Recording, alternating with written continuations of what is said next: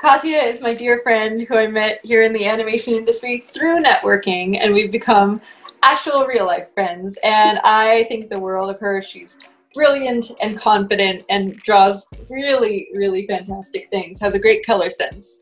Katia, will you tell everybody kind of what your concept studio, Glow in the Dark, does?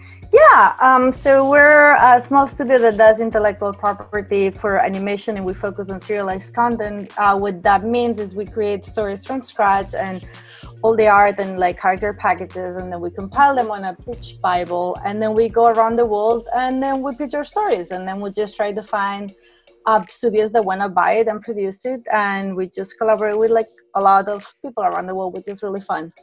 That's kind of a dream. So like someone could come to you and be like, I have an idea for a show about a dog who juggles, but I don't know how to draw, but I want it to be an animated thing. Can you make it a pitch? Like that's like simplification. Yeah, no, we totally do that for clients. So we have like all kind of clients that have like great ideas that either they don't know how to format their story, or they need like some sort of support, even if it's like writing or art-wise. So we help them build their stories, and so they can like put it out and find like clients. And sometimes we just find like great people that we want to work with, and we're just like, oh, I like you and your ideas, and we both like this thing. Let's make a story together. So we do like a lot of that as well. And then beyond running the studio, you also are an artist, right? You still do your own art? Yes, I do. I do like all of like the whole thing. Yeah, I do paint at home, like just to relax, and it's mostly like then watercolors and acrylics. But most of my work at the studio is digital, just because it's like time consuming. Yeah, I get that. Mm-hmm. It's kind of the same. When I'm painting at home for myself, it's usually traditional, and then when it's something for a professional client, it's digital, because that's the sort of world we live in. Or for our shows, because I mean, when we do our shows, like I really like this. Yes, an excuse to do like handwork, because I don't do that anymore that much. No, I know. I love a chance to work with traditional media. I'm pretty lucky because I get to do that a fair bit more, I think, than most people working in our realm. But it's always a treat. The smell of paint still smells good to me. Yes. Not that you should sit and sniff it, but it's comforting. Yeah, when you've been for so many years. Pencil shaving smell all warm and woody and nice. So, guys, and as for myself, if you guys don't know who I am, I do illustration and design. I work with Disney Publishing. I work with a number of different clients doing cute retro stuff, and I do a lot of my own things. So I've just managed to eke a living out of drawing various things. Mostly cute girls. So Katia, has networking been important to your career? And if so, how? 200%, yes. Very, very, very important.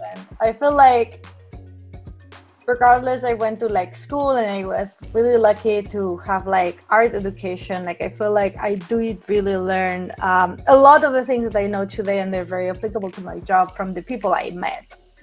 And I feel like I got extremely lucky to just be a social animal and be able to like. Were you naturally social in school? Did it come easy to you? In school, our center was like a really hard school. It is really hard to make friends because they have like a really, really high volume of work. However, they did have some friends, but the most friends I made, and most of my network is out of socializing.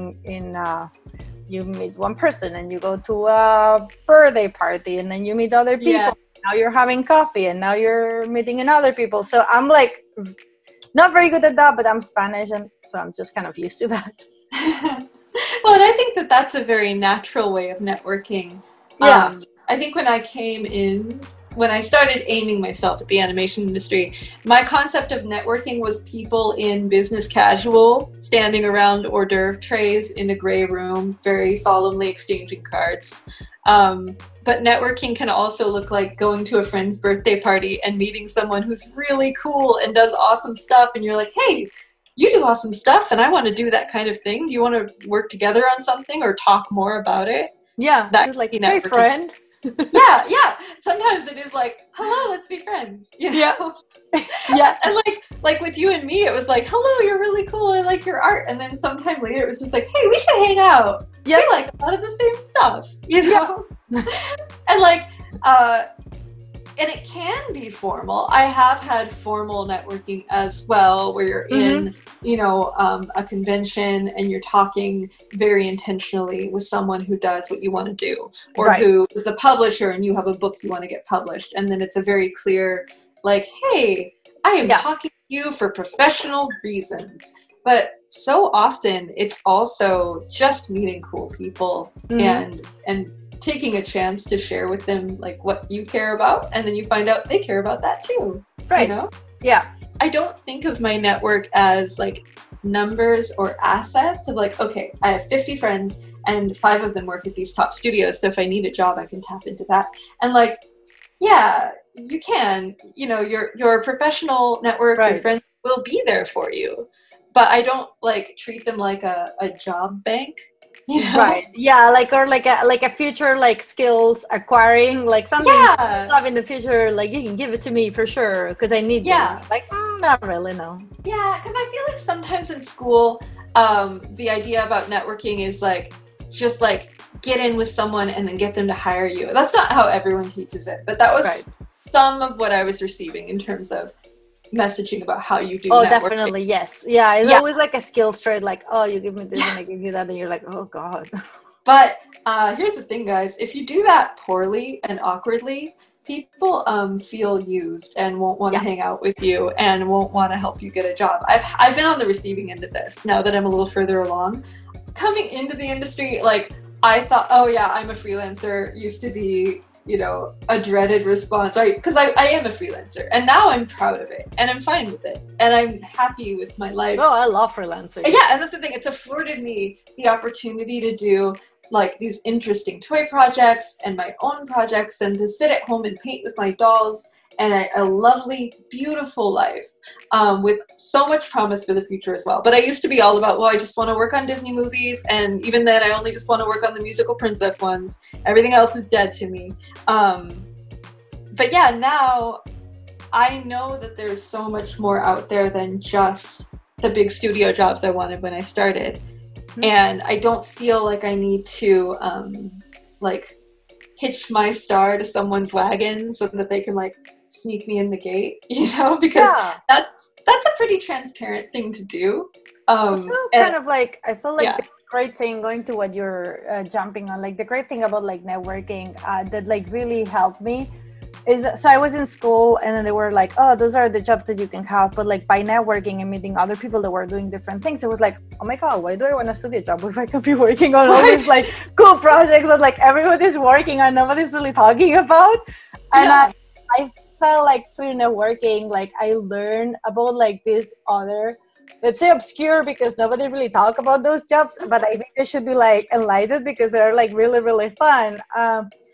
Yeah, like one of my favorite freelance jobs that I got like out of like networking, it was like somebody was like, oh, well, I'm doing this trailer, do you want to do like color keys for it? I was like, wait, what? Like, hey, I love doing color keys. Like, yeah, exactly. Like I would never have gotten that job, but like all of a sudden I was working for a studio in Bulgaria, and they were like, yeah, like we just need you to do all the color keys. I'm like, woohoo! So yeah, and I have to say something that you say is like really important about networking is like, it's not like forcing relationships. It's like really trying to have like a very genuine connection with the person and try to discover like the same way, like if you, I don't know, go in a cafe and you meet somebody and you try to see if you have like something in common, much rather than trying to find like forcefully, oh, you like this, so me too. Or like, oh, you're working this thing, like I like this thing. And you're like, no, but like try to get to know them as people, you know? And then the things will come. But yeah. So I have another topic I wanted to talk about related to networking. When you were starting out, when you were maybe still in school or realized you wanted to be an artist, did the idea of networking ever intimidate you? And if it did, or did it seem distasteful to you? If it seemed intimidating or distasteful, how did you overcome that? So yeah, I came here and I didn't talk English very well to begin with. But second of all, I didn't have any French, right? So the first time I heard the word networking, I got really overwhelmed because it was like, oh my God, like I don't even know how to like communicate to a basic human level with somebody. Right. How the hell am I gonna like network? So I decided to put like networking on vacations for a little bit and do what I do best. So just like get to know people in a personal level. I just don't really care about like networking. Like I'm that person like you could have a very famous person in front of me and it will be that idiot that doesn't know who that person is. And I feel like that always play in favor because then I can like talk to people. I like my favorite person with people is like, so what did you do yesterday? What you eat today? Like just those questions. Yeah.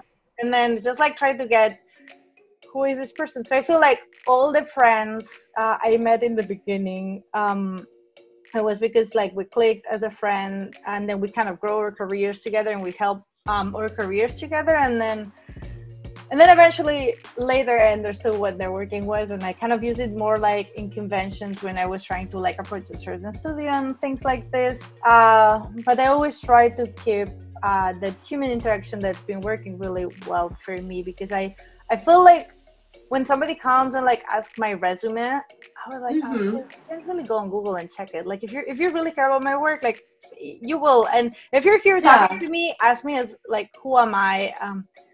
Like ask me things that you cannot find online, basically. Like I really don't like it when people ask me for credentials or if they like up and ask me how many followers I have right off the bat and was like, is that how you like tell whether I'm worth your time? Like is that important? Like is that an interview? Like are you like gonna like you can look that up if you want to know that. Yeah, exactly. And it sounds really bad, but it is true. Like with the internet era, like we all can look at each other's like golds and medals like online. You don't have to spend like precious like in FaceTime affirming those.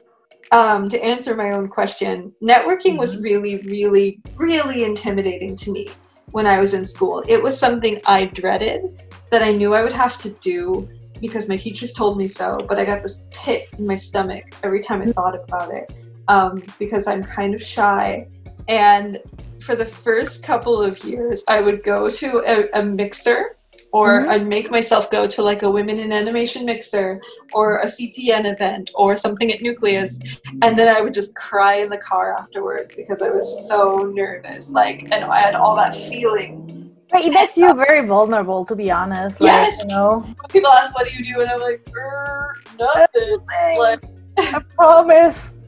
Yeah, I'm like, I draw. And eventually I started to have answers to those questions, but the first year or two was like me calling my mom and being like, Nancy, what I do, but I don't know, you know. And so the way I overcame that was I have two different tactics or methods that I use to deal with networking. The first and most important is looking at people as people and really trying to get to know them. Understanding that they might be feeling nervous and maybe I can help them feel more included in the group. Being genuinely curious about what they do because we are so fortunate as artists to be surrounded by some of the most interesting people who all are working on interesting things, who love stories, who love art, who love to talk about their favorite dorky Disney movie or anime. You know, it's fun to just engage with people as like, hey, we're just a bunch of nerds. You know, that's really all professional artists are, is we're professional enthusiasts at whatever we are. And we've gotten to a point where we can create it at a professional level. Be respectful. Obviously, if someone's, you know, a much higher position than you and they're swamped with people, that might not be a great time to go up and talk about your favorite movies. And then the second way is when I have to do very formal networking, like I'm going to a mixer at Comic-Con that's all Scholastic authors, and you know I'm there as an illustrator person, and it's clearly everyone's there for business. Then I just pretend I'm in a play, and I pretend that I am performing my favorite version of myself, and I step out of my own skin, and I just put on like stage Casey face, and it's I sort of disassociate my true self from my public self because I'm an introvert, and that's how I have to do it if I'm gonna do it, and I'm just like on, you know. And I give my business card and I'm very polite and I ask them nice questions and, you know, that's kind of how I get around that. I literally go back to my theater kid days and I pretend I'm playing a part, and it helps. But that's like going back to what you say. Like I think you say something like very important. Is that like if you get nervous about like formal like networking, I mean nobody really likes those. Yeah, but I think like it's just like awkward for everybody, even the famous person or like the person like everybody want to talk to. Like even for them is really important. So if it's really important if it makes you really uncomfortable, or if you know what to do with it, that you have like questions prepared, like not like a bombarding like amount of questions, but like, you know, one question that like is a personal question, like let's say how are you, how is the convention for you, you know, another question that's like something in common, the convention. Yeah, like, exactly. Any panels? Yeah, or when you arrive, like something that like it gets you like formal chit chat, and then, you know, have like a one question or two that's kind of what you really want to ask them. Like if you only have like 5 minutes to talk to this person, like what is it that you want to say, and then have like an ending like, oh, thank you so much for your time, or like what are you gonna do after this, or like just like out of like again like another like personal. Or if you've all traveled, you can wish them, you know, a good trip home. Yeah, exactly. You know? Or like, or have a great rest of the convention, or something like that. Yeah, something like that. That like have like not like thank you goodbye, like something like, you know, like more personal. Yeah, and don't end with thanks bye. Yeah, and what you say is really important too. Before that, it's be mindful of like status quos or like people. Like, you know, if somebody seems tired, of course you have the right to ask your question, but also maybe this person has been answering questions for like 24 hours. Yeah, try to put yourself in their shoes. Yeah, exactly. So I feel like it's important to read like, oh, is this a good time to have like a real conversation, or it's just like better just to say hello, how are you, like I really love this, or you had a great talk, hope you enjoy the festival. And then if you see them again more relaxed, and it's like, oh, hi again, friend, question. Right? Moving on a little bit from the idea of feeling overwhelmed by networking and finding ways to deal with that. To be more normal. Are there any guiding principles that you use in networking, any kind of a moral code or general rules that you employ when you're out and about networking in the professional world? Yes, this is gonna sound really weird, but I never make it about networking. Like as I say, like my favorite questions is like, how are you? What did you eat yesterday? Like weird things like that like breaks the ice. And what I feel is like, if somebody likes you in a personal level, you will have more chances in the future to ask the question that you want to.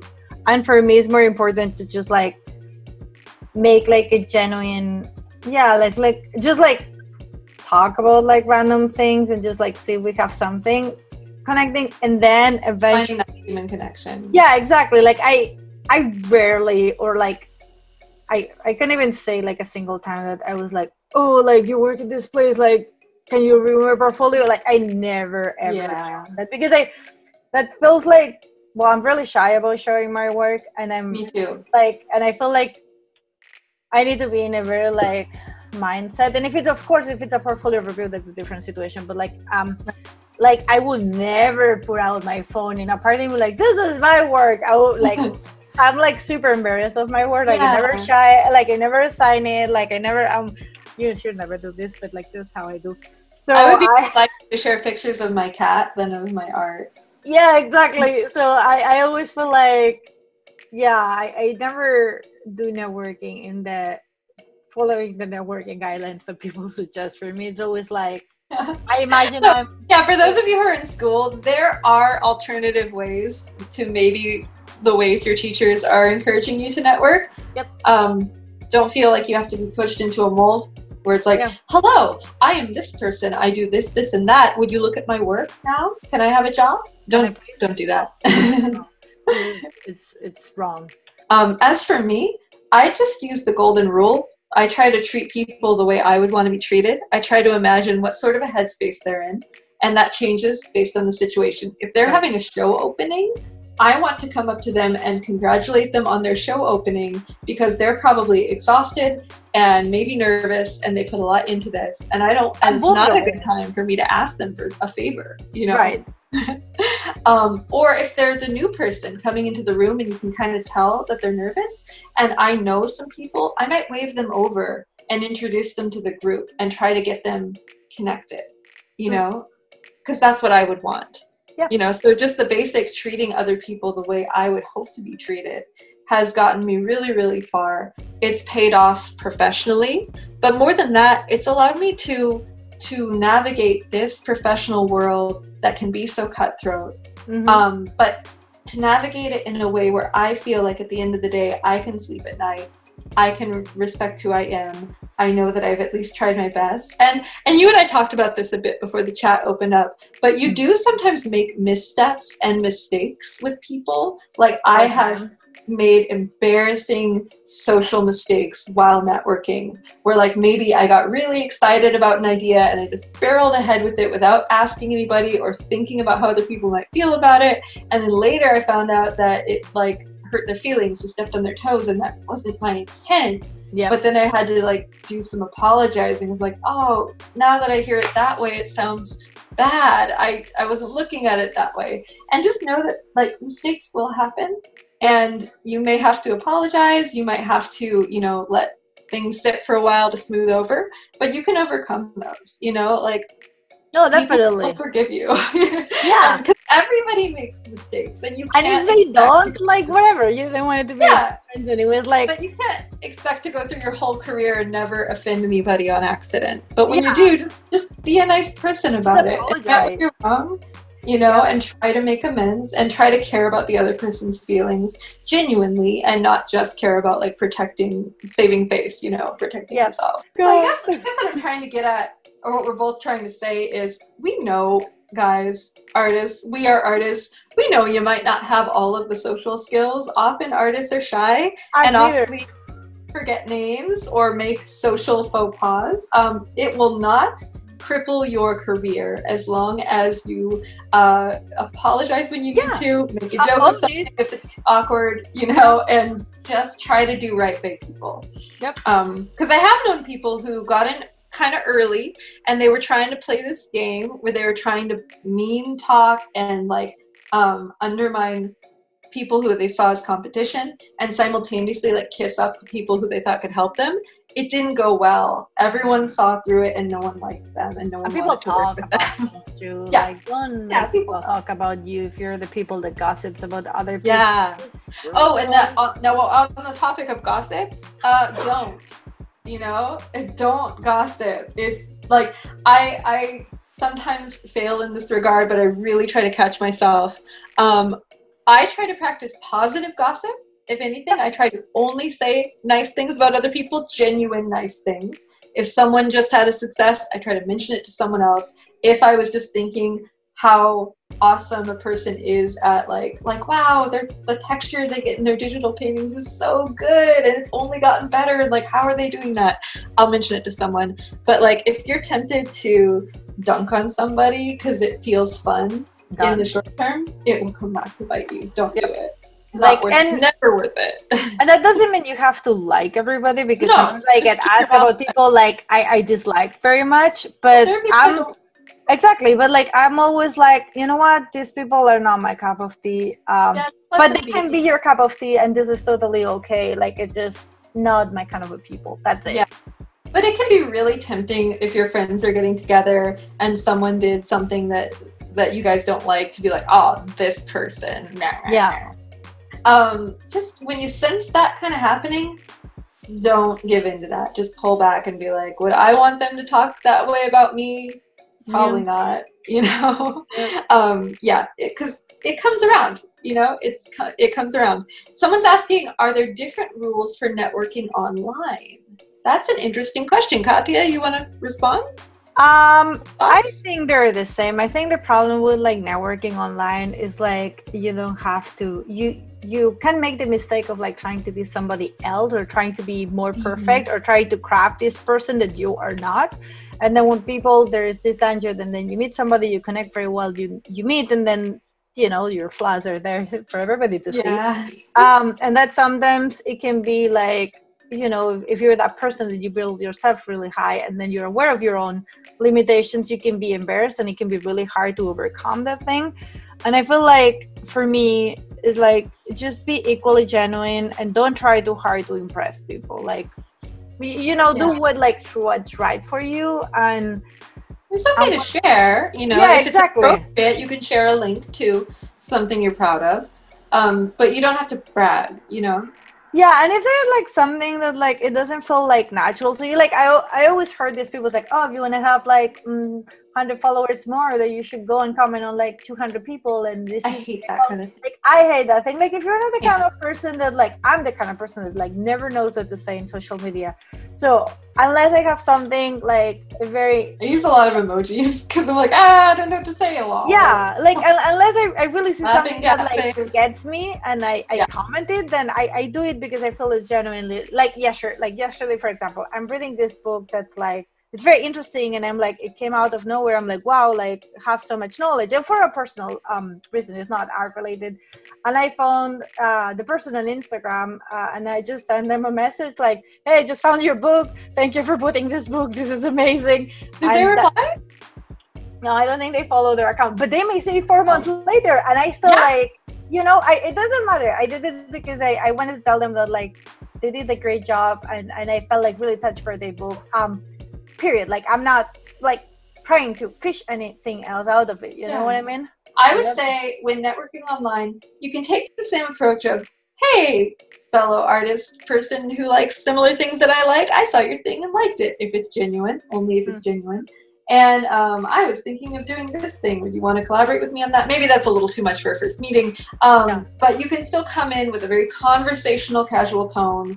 You know, keep it appropriate. If you're talking to an upper level CEO, don't make it so casual. But if it's just another artist, just talk casually. The biggest tip I would give for networking online is keep it short. Do not write big, long emails, because like when I get a multi-paragraph email in my inbox out of nowhere, I might really want to respond to it, but it's now become work. It's now become like a solid half hour of work that I have to schedule in. So if you can keep it to 5 lines or less for your first email, there will be future emails, hopefully. I would say the biggest tip is keep it brief. And also, just generally, go for it. Feel free to reach out to people. If you saw someone's post and it really moved you, let them know. You know, go ahead and send them a conversation on Instagram. Don't be pushy. If they don't reply, it might be because they don't have time. Yeah. It's okay to try one more time if you think maybe they just didn't get to it yet or didn't see it. But beyond that, I would just let it be, because you don't know what pressures they have on them. For me, like, I'm going to do the devil's advocate. I'm like I come from a completely different angle, and I think it's good to have like different opinions. But yeah, and I want to get different opinions. Yeah, exactly. So I think that's why it's going to be very interesting, because I am the person that sends 3 paragraphs. And the reason the reason why I do it is because I never write anything. And the one person that I get the courage on writing in, I feel like I have to over explain myself, which I don't have to, but I just have to. Yeah. And then usually what I do is I write what I want to say on my notes, and then I start shrinking. Yeah, editing. It is like 1.5 paragraphs, but it was 5 before, so I feel like really confident with it. But on the other hand, because I know I do this, when people send me paragraphs, it may take me like a week to read it, but I do read it, and then I do appreciate when I get a little bit of background of like, who are you and why are you struggling with this? So it gives me more tips. How can I help you? It doesn't have to send me like a Christmas letter, but I do think, because the kind of inquiries I get, they're always very, you know, if somebody asks me like, can you give me a like portfolio review? I'm like, well, like, what do you want to do, right? So I appreciate that information. Yeah, exactly. Like, I appreciate the information is already in there, so I don't have to be like a police, like, so what you want to do? Like, where you want to go? You want to do TV or film? You know, like, yeah. Like, I feel like, but again. But I would say my first email would be more of an inquiry, like, hey, would you mind giving me a portfolio review? And then maybe you give them 1 or 2 lines of context. And then if they say yes, then you can send the big email. That's kind of how I tend to operate. Yeah, no, exactly. But that's the bottom of the line too, is like, know who are you going to message?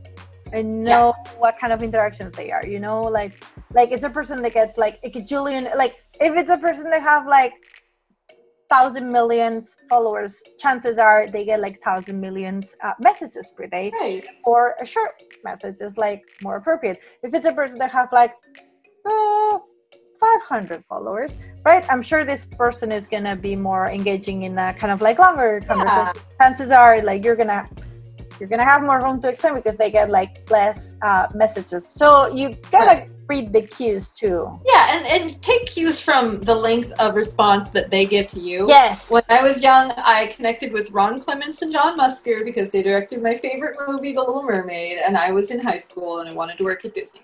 And so I would write them like big paragraphs, and they would write back 2 lines. Yes. And I never got the hint. Now that I'm a professional and I only have time to write 2 lines, now I'm like, oh, gee, I'm sorry, Ron and John. I was dense. I kept writing these big fat paragraphs like, oh, you're so amazing. And oh, I wrote a paper about you and I just want to do this because my heart is calling me, which is all good stuff and true, but I probably could have edited that out. Yes. You know? Yep. If I had taken the time and thought about their lives and how every, you know, moment of their day at that time, because they were working on Treasure Planet, how every moment of their day was scheduled, you know, and they didn't have the free time to sit down and, you know, write a gushing email the way I had. Yeah, no, and the other thing too is like, don't feel entitled to an answer just because you put the time to ask somebody like a long difficult question. Like, don't feel like they owe you or like an answer. They don't really, like, even if they never answer, like, I always think like if you have a question, go ahead and like ask it. The worst can happen is that they say no or they don't answer, but you already have that. So, you know, like if they answer you, like be thankful for their time and all that, because I mean, they don't owe you anything. Right. You are the one. If you're the biggest fan of them and you bought all their stuff. Yeah, it's like that's on you. You went crazy on that, like corner, you know. Because you can sometimes feel close to a person, and it can be kind of a one-sided thing if you're consuming their work. You have this kind of parasocial relationship because you feel like you know them because you watched all their videos, watched all their movies, or you know followed all their posts. Just be aware that no one really owes you anything. Yeah. Unless someone literally owes you money and then they owe you whatever. And then that's a different case, though. Yeah, that's, you know, but like no one owes you an answer. I also want to say that I am proud of you all who are putting your stuff out there. I know how hard it is. It is so necessary.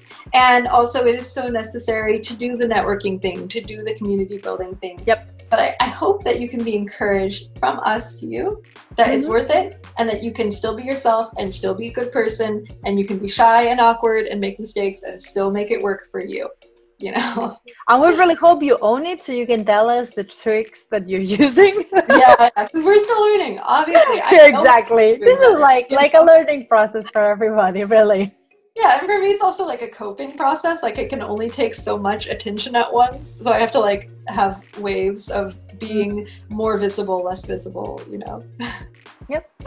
But Katia, thank you so much for doing this with me. I so appreciate you thanks and for your time. having me. And thanks everybody for, like, putting this together and everybody for, like coming and listening to us and your wonderful questions. So, yeah, thank you. I guess I'll just close by saying, be excellent to each other, be good people, you know, it'll come back to you, and take the scary step of putting yourself out there and keep doing it. Yeah. Don't think too much, just do it. Yeah, and don't think too much about it. Yeah, and if someone has 100,000 followers and you have 100, do not let that stop you from sharing your art. Your art is still important and valid, and the only way to move forward is just to keep making things and putting it out there. And we all have different journeys, you know, like some people that too. like walk faster and some people learn to walk a little bit slower, and it's totally fine. Yeah. And some people you know, have a big high at the beginning of their career, but some people that comes later. And don't negatively compare yourself to other people because it's not productive. It wastes valuable art making energy. Yeah. Yep. Yeah. But thank you so much for being with me here, Katia. Thank you. Bye-bye. Bye.